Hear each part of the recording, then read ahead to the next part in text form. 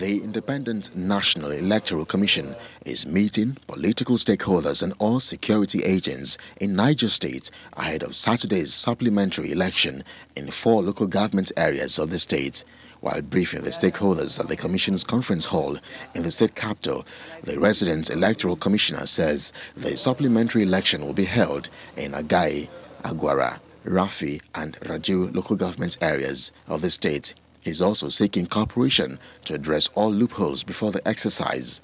We have done a very good job, but we should also acknowledge where there are some pockets of problems here and there. We will also look at it critically and try to see how we can, if not eradicate it all, to minimize so that this supplementary election at the end of the day, it will be better off than the one that we did.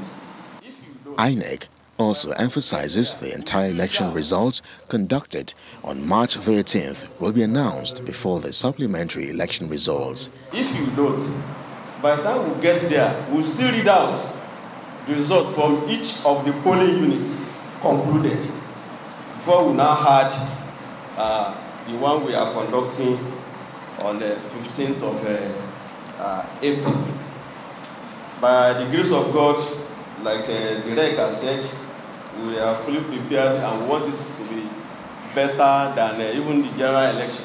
The State Police Command also assures of security during and after the election. We are sure we will be on ground with you. We will support you. We will cover up and make sure it's a very successful by His grace. We will not leave any stone unturned. It is as usual, it is a responsibility, and we are going to utilize it to the fullest. That I assure you, sir.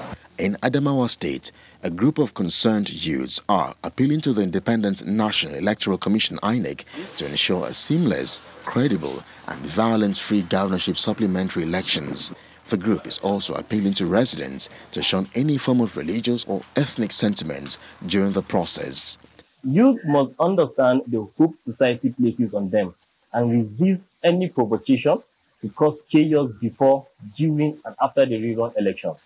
Politicians, their supporters or followers, and youth should be orderly and avoid hate speech or spreading fake news either online or elsewhere.